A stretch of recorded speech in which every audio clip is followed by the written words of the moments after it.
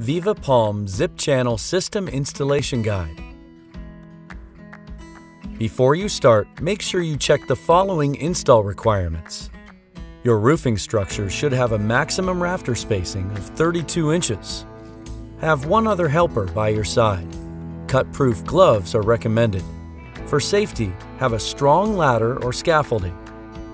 Additionally, you will need these specific tools and materials to complete the installation. For tools, cutting tool with aluminum blade, drill or impact driver, tape measure, Sharpie, utility knife.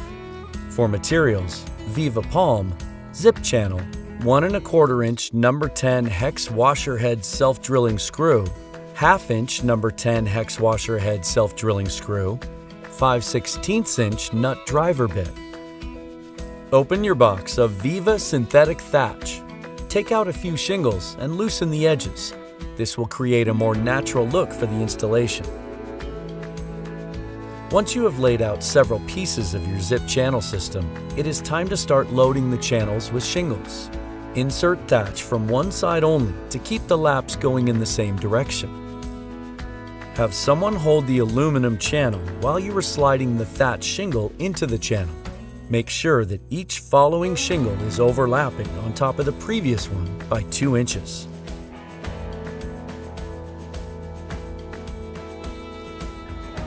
Two inches of the last shingle should be hanging out of the channel. A wood purlin must be installed around the bottom perimeter of the structure.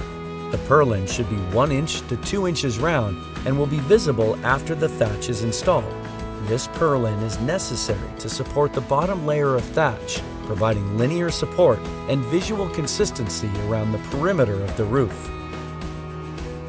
Before you start lining up your channels, we recommend you measure and mark where the thatch will be placed.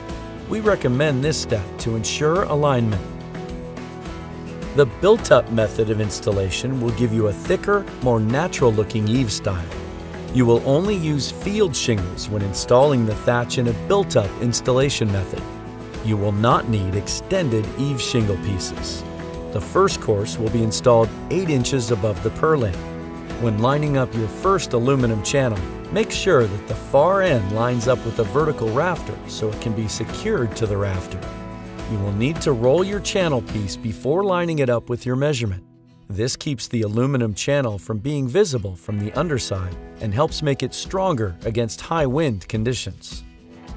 If your aluminum channel ends between two rafters, you will cut off the excess piece with an aluminum blade tool and a box cutter so that the end of the channel ends at the midpoint of the vertical rafter and can be secured.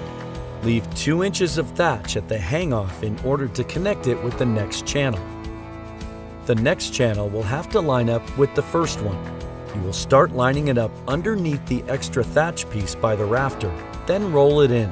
This will keep the thatch from leaking when it rains. Make sure that the overlap is in the same direction as the shingles inserted into the aluminum channel.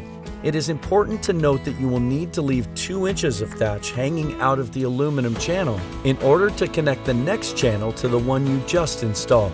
Use an aluminum cutting tool to cut the extra channel that hangs off of the hips and a box cutter to cut the synthetic thatch. You will do so at an angle that lines up with your structure. This will start the prep for the hip shingle installation. The second course will be installed 5 inches from the first course.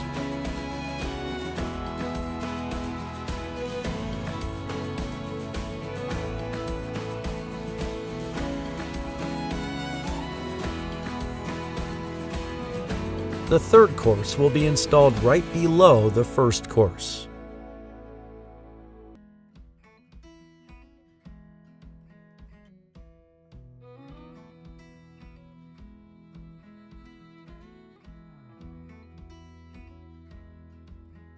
It is very important to install wind screws to hold the shingles in place during inclement weather.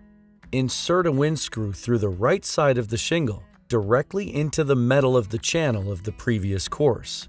This is a critical step of the installation process to ensure that the shingles stay intact as they are intended. Screw the wind screws into the aluminum channel of the previous course metal on every shingle on the lower layer. It is important to note that each layer should be offset to prevent leaking.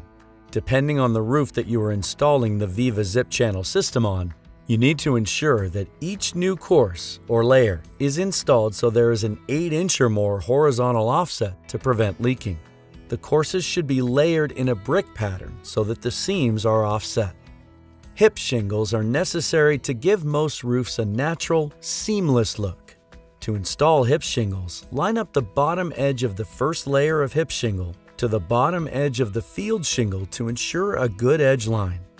The hip shingle may appear to be slightly higher than the bottom edge of the field shingle once it is screwed in. Install a second hip shingle so that the first hip shingles are double stacked. This will provide a more even, continuous look along the eave. The second hips layer should be installed approximately 6 inches above the first layer when stacked. Insert the hip shingle under the field shingle edge, securing it in place with 3 screws. Repeat these steps as needed until you have reached full coverage. Trim excess shingles as needed to have a smooth, seamless look. Ask a person that is standing on the ground to provide visual assistance.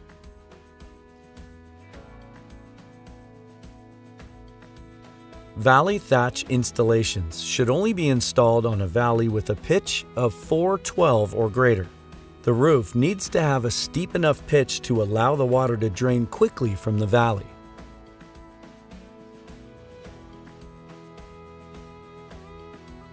Cut the aluminum channel piece in a 45-degree angle. The 2 corners should meet, forming a tight corner. Roll the channel when installing to ensure weather protection and a thick eave look to the front of the structure.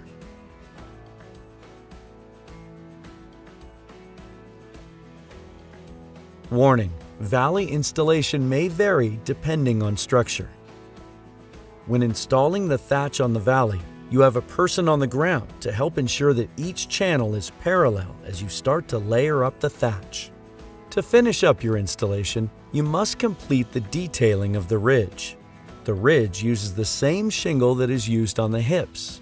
Once you get to the ridge of your structure, you will want to place the ridge shingles near you so they are easy to grab and install. Note that when the thatch is installed on the ridge, the thatch will be placed so it runs from the center of the ridge to the edge.